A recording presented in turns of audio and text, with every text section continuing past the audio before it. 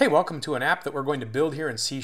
This is called the Coin Flip app. And you can see the screenshot here. We're going to flip coins and they're going to show up as randomly heads or tails.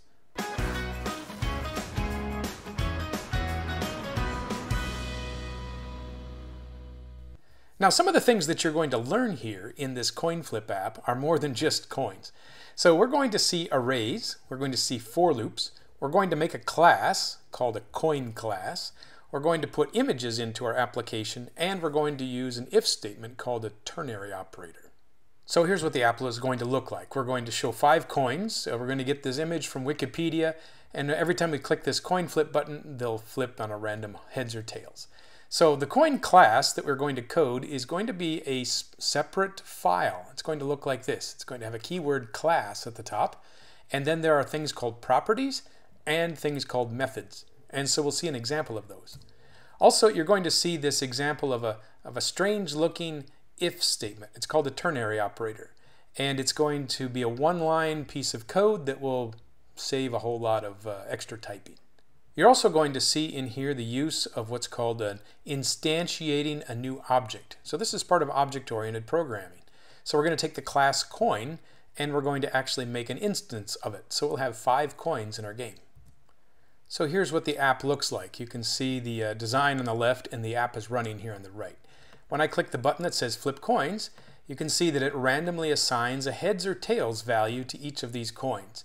And then in the second line, you can see that each coin has a Boolean value called its coin status, or is heads, and that is set to false or true. So false is the tails position, true is the heads position. So, not a very exciting game, but it illustrates a lot of things that you'll need to know if you want to become an object-oriented programmer in C# or any other language. So the first thing we're going to do is set a layout. So if you can do this on your own without watching me, that's great. You can skip ahead about 2 minutes. So you can see that I have 5 images, or picture frames they're called, and picture boxes. We have one label and a button. And then these pictures I got from an online source. So I got them from Wikipedia.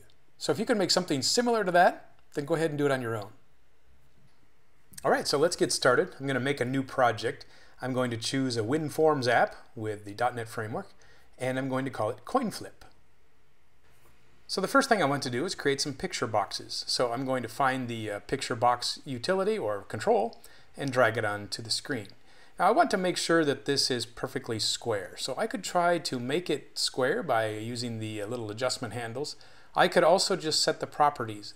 And so I'm going to set it to the width and height to be 200 each. So you can see that you can either put in a comma between the numbers or you can just specify them one at a time. Then I'm going to copy and paste the picture box.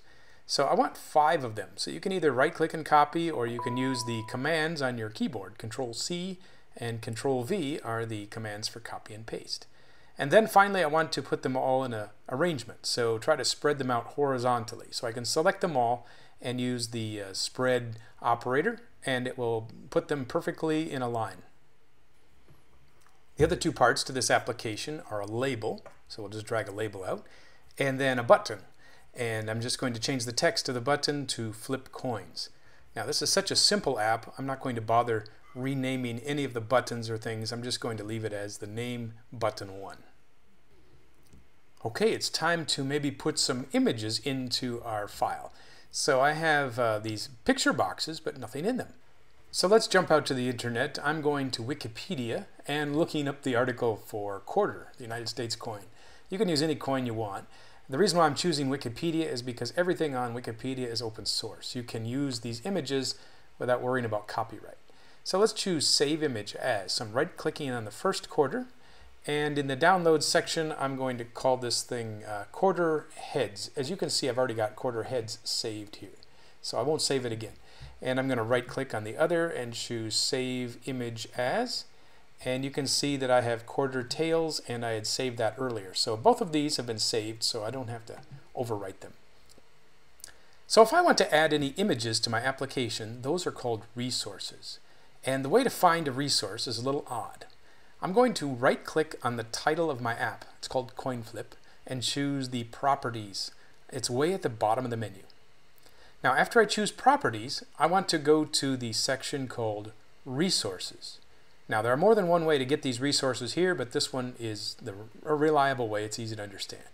Let's go check my folders and see if we can find anything in the downloads. Sure enough, there is a quarter tails. Let's drag it in. And then there's a quarter heads. So I've got both of them.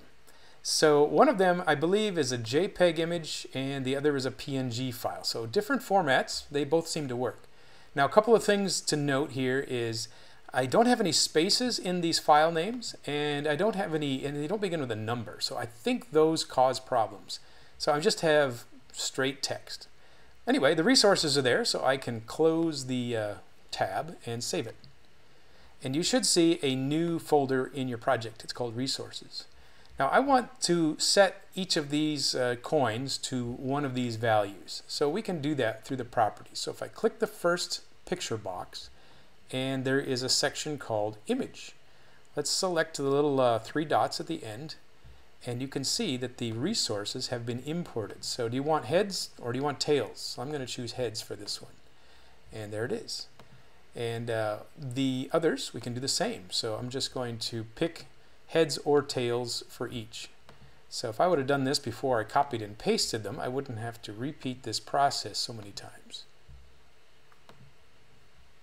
Okay, so I've assigned a coin image to each one of these. So there's another property that's important. If these images don't display properly, you might have to change this size mode.